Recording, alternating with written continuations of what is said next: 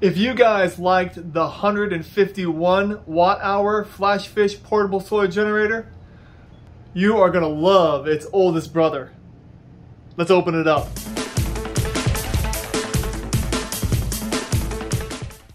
All right, what we have here is the FlashFish P60. This is the biggest solar generator that FlashFish builds. As you can tell, this one is fairly light. It's only about 5 pounds. I think this one is more like 13 pounds. This unit looks like it came about 60% full of battery. So I'm gonna go ahead and charge it up. And then after it's full, we'll go ahead and talk about all the features it has. We'll do a capacity test. And we'll talk about some pros and cons. All right, we've had this thing plugged in for a while. It's showing that it's full, so let's go ahead and unplug it and talk about the features. All right, this thing has so many options, I don't even know where to begin. Well, let's first start with taking this little screen protector. Oh, that's so nice. There we go. Okay. All right. Okay, this thing, it has 3 different types of outputs. It has AC output, it has DC output, and then it has also USB output. The AC output, you turn it on by this button right here, the AC button, and it will turn on these 2 AC outputs. These are 110 volts and they're pure sine wave, so that's nice. If you want to turn on the DC output, you press the DC button, and it has 4 5521 barrel plugs and a cigarette lighter adapter. And then if you want to turn on the USB outputs, you press the USB button, and you have your 3 USB-A ports and a USB-C port that will charge up to 18 watts. And then on the input side, you have a barrel plug that you can plug in for your wall adapter, and that charges it at 90 watts. And then you also have I believe that's an XT60 port that you can charge with up to 100 watt solar panel. On the side, there's a fan. That's an intake fan. The back has nothing. And then on this side, there's just a vent for the air to escape. The top has a nice rugged handle, and I like that it has this little rubber grip on the bottom, so it makes it so it's nice. It's a nice grip, nice and easy to carry. And then the bottom just has a couple of rubber feet, and then some information about the portable generator itself. Then also there is a power button that all it does is it just turns on the display to show you the battery life. All right, now we're going to go ahead and just check all these ports to make sure they all work and to see what the voltages are. We're going to go ahead and check the USB first, and we're getting 4.97, 4.97, 4.97, and 5.0. So this orange one must be a USB 3 quick charge. All right, next let's check the DC output. All right, we're getting 12.25 volts on the DC cigarette lighter. And then the barrel plugs, let's go ahead and just plug this little adapter in, make it easier. Yep, 12.25 on the barrel plug as well. Now it says 12.25, and this is a fully charged battery. These ports are unregulated, so the voltage of these ports will go down as the battery is depleted. So that's kind of important if you're running something that is sensitive to the amount of voltage that you have. All right, next let's check the AC ports. And yeah, 110.7 and 110.5. I keep looking at this top. I keep thinking that this is a wireless charger on top, which I feel like it's a perfect spot. I wonder if in their next upgraded version they will include a wireless charger on here, because it seems like that's exactly what this is for, but there is no wireless charger on top at all. Alright, next we're going to test these AC outlets. And first we're going to test to see what happens if you put too big of a load on. And then we're going to see if it can actually max out at 600 watts.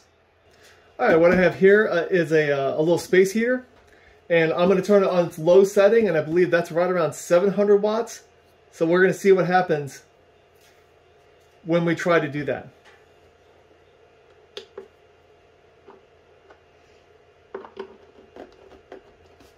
Alright, turning it on low.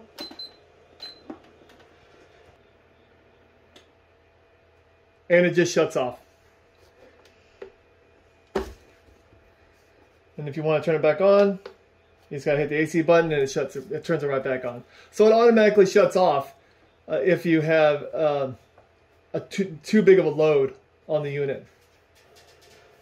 Alright, next we have this halogen lamp. And it should be right between 400 and 500 watts. So let's go ahead and test it first to make sure it works.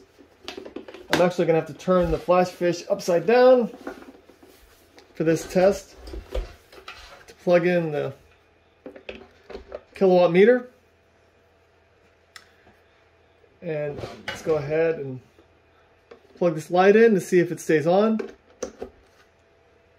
And it's using right at 368 watts. Okay, so that works. But what we're going to do is we're going to try to get up to, we're going to see how high we can go before this thing shuts off. So I got a power bar here. All right. And now I'm just going to start plugging stuff in, and we're going to see how many watts we can get this up to, because it says it will do 600, but in the documentation it says that it will only really go up to 560. So we're going to test that. So first we're going to turn on this lamp. Next we're going to plug in a fan. Put this fan on high. And then next we have a 100 watt incandescent light bulb, which usually pulls right around 90 watts. Alright, so we got 544 watts, 545 watts coming out of this unit. Let's go ahead and plug in something else. I have another fan here. 565, 566. So it's holding its own. It's holding its own pretty well. Alright, and I have another fan. This is probably going to make it go over. We're going to put this one on low. And it just shut everything off. So let's try it without this small fan. Go and turn the AC back on. Oh, the fan on the unit just kicked on. Let's go ahead and turn everything back on. Our watts are 515. Let's crank it up a little bit more. Oh, look at that, 597. Let's see if we try to give it a tiny bit more power. I'm going to switch this fan to the next level. 600, 609. 606, and it just turned off. But that goes to show that this can actually power up to 600 watts. All right, and then when I turn it back on, you can see that the battery level, that SOC level, is actually going back up, because the voltage of these batteries are starting to rise back up because it doesn't have such a heavy load on it. What I do wish on this display, I wish there was a state of charge indicator, as in a percentage. This does the job. It shows like in 20% increments. It would be nice if it showed, you know, the amount of watts going out or the amount of watts coming in. Also, a percentage state of charge would be nice. All right, let's go ahead and check the inputs. All right, if it's charged into the wall. Yeah, and again, it just kind of shows it flashing, and it shows it's charging between 80 and 100%. That's just so general. I wish there was more information. But the wall input works. The cigarette lighter adapter works just fine. And now let's go outside with a 50 watt solar panel and see if it will charge with solar. Unfortunately, I do not have, I like I said before, I think this is an XT60 connector. I don't have one of those, and I don't have a solar panel that will plug into this, so we're going to have to use the barrel plug for the input. Okay, and there's our 50-watt solar panel. It's plugged into the FlashFish, and you can see that it is charging. So that's nice. That means there's 3 ways of charging this FlashFish. There is AC power, there's a cigarette lighter adapter, and then there's also solar. So that's always nice to have a lot of options. Alright, sorry this video is kind of all over the place. I'm excited about being able to see what this thing can do. If you had watched my previous video where I was testing this while camping, you saw that I tried to use this vacuum right here to vacuum out the tent, and it didn't work with this little small FlashFish because this only powers up to 5 amps at 12 volts. So that's only, what, 60 watts, and this uses over 100. So I want to see if it will work with this big guy. Alright, let's go ahead and turn on the DC, plug it in, turn it on, and it still doesn't work. That's super disappointing. I thought this would work. Let's see if it works with this little adapter. Nope. So this little vacuum is still too much power for these DC outputs. Even though these DC outputs say they do 10 amps, and this only draws 8.8 amps, I'm guessing the initial draw of it is too much. But still, that's pretty disappointing. I can't even use a small vacuum with a full-size DC plug. Alright, well, I'm going to go ahead and charge this thing up all the way to 100%, and then I'm going to do a capacity test on the AC side to see what kind of efficiency we get. Alright everyone, here is my AC test setup. I have an extension cord plugged into the FlashFish, which has a kilowatt reader. Here's my camera that I'm using to record it. And then I also have my other FlashFish that is powering this camera, because this is actually my Note 4 phone, so it's super old, so I gotta make sure and keep it plugged in all the time. I'm gonna use this fan, and it will run at right around 108 watts. So that will be actually a perfect 0.2C test, because this is a 560 watt solar power station. So let's go ahead and start the test and see what kind of efficiency we get. Alright, well, that test is done. It looks like it came out to about 455 watt hours. So that equates to right around 80 to 81%, which actually is not bad. Most inverters run at about 85% efficiency, well, between 85 and 90%. So 80% efficiency for a solar generator like this, I believe is okay. I've seen some that are much worse. I would say I'm satisfied with the performance of the AC conversion. Now it's time to charge this thing back up, and I believe it says that from 0 to full, it will take about 7 hours on the AC charger. I think I'm done with the initial review of this FlashFish portable solar generator. Some of the things I like about it is, well, first of all, the AC outputs. I liked how you could get 600 watts out of them. Even though in the manual it did say that you really shouldn't go over 560, we pushed 600 and it ran it.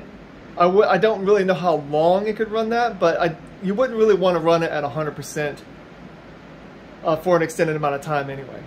The fact that it that it just shuts off if it gets over current, I like that. So it won't it won't burn up.